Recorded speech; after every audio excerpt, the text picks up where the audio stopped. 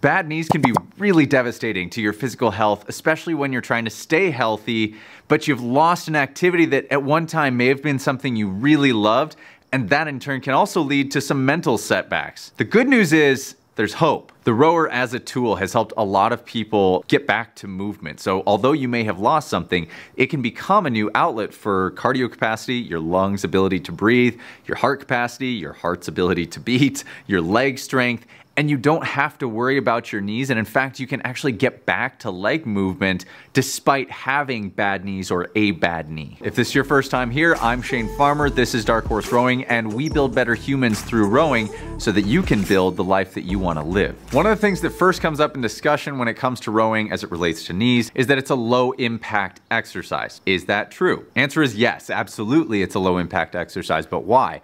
Well, the impact that's generally referred to is the impact of gravity, meaning the downward force of gravity on your body. As I stand here, that force is being put into all of my joints that are responsible for holding me in place. My spine, my hips, my knees, my ankles, all those really important junctions of the body. So when you sit down on the machine, you become this horizontal element, and essentially your lower extremities, i.e. your legs, don't have to do as much work just to support you in place, as well as you get to use your legs without the constant pounding impact and downward force onto that joint. In fact, one of my favorite clients of all time, we were actually able to get him using his legs in an aerobic capacity for the first time in maybe 20 years, because we were able to take him into that horizontal position, whereas he had never been able to use his legs before. He was born with some leg issues, and essentially every doctor had written him off and said, you're never going to be able to use your legs appropriately. Well, that's a load.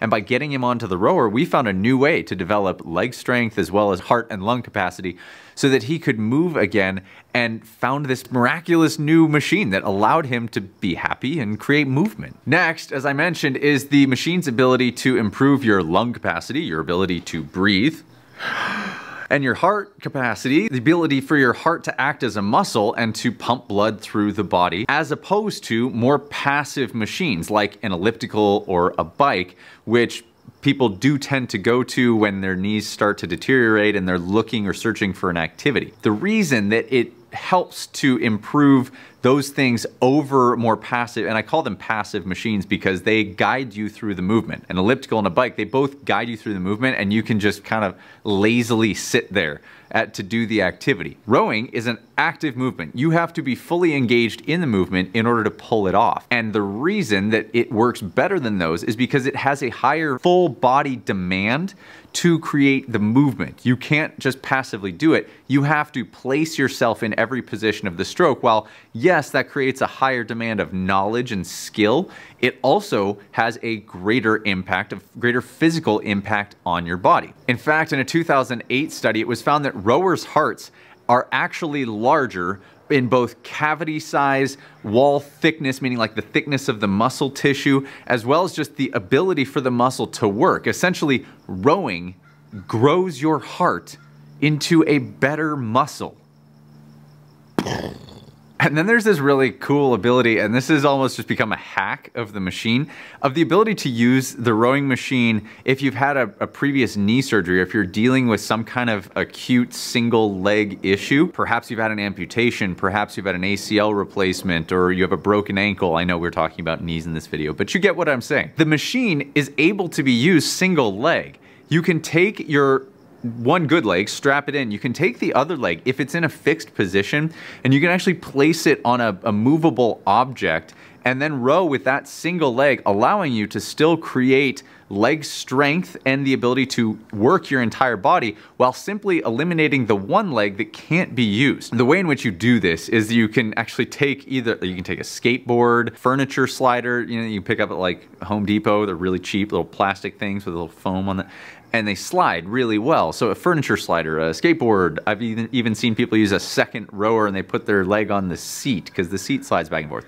Get creative, whatever you can come up with. But we have this image that we use a lot on our website and in our programs of me giving a seminar, and the girl that's first in the photo actually has her leg fixed on a skateboard because she came to the seminar, and I believe she just had knee surgery, and she did the entire seminar with one leg on a skateboard, totally fantastic for her, and she actually ended up using that machine quite a bit through her rehab process because it allowed her to maintain aerobic capacity, use her one good leg, and then as she was continuing to improve, she began to use that leg a little bit more and a little bit more on the machine because it created some passive movement of the knee and some gentle movement on the knee as she was allowed to regain movement. And if you're used to dealing with bad knees, there's probably this unfortunate experience you've had to go through where you almost are forced to end up on the bike. For example, that's often like the machine people gravitate to most. However, the problem with a bike is that it creates a lot of quad dominance in the movement, and quad being the large muscle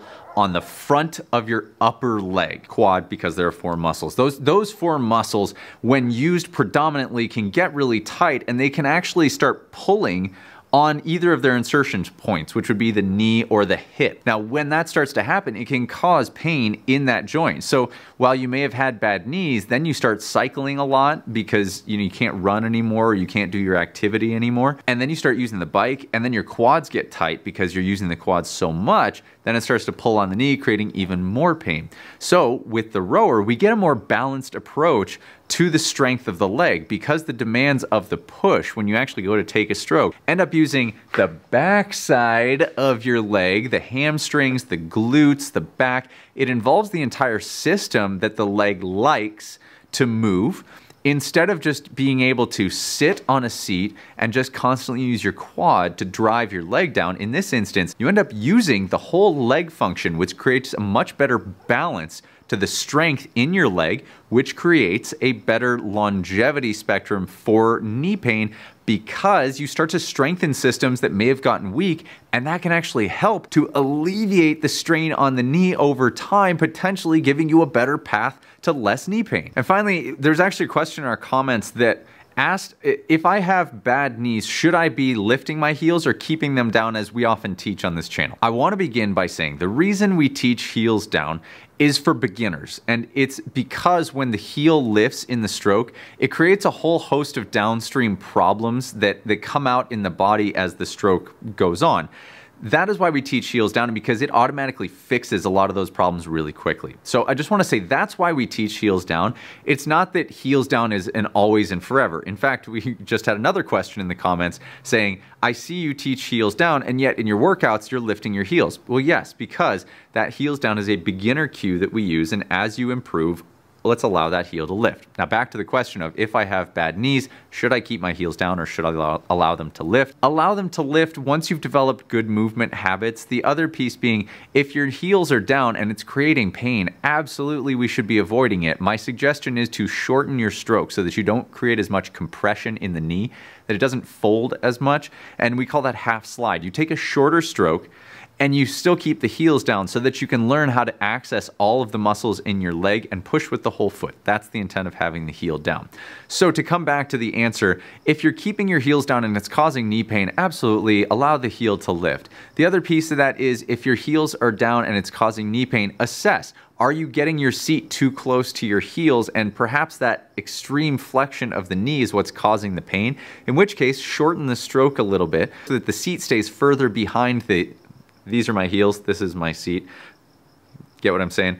So that they don't get too close together, because sometimes too much of that flexion can cause that pain. So shorten the stroke a little bit and see how that works. But the ultimate answer is do what feels best for you. Understand that the cue we give, heels down, is to help you learn better mechanics, and as you improve, you can allow the heel to lift. To keep learning and figuring out if rowing is really the right thing for you, check out this video. Is rowing really that great for you? And of course, don't forget to subscribe, become a member of the PDP Army, join the Dark Horse community, hit that subscribe button and the bell next to it so you get alerted when we come out with a new video.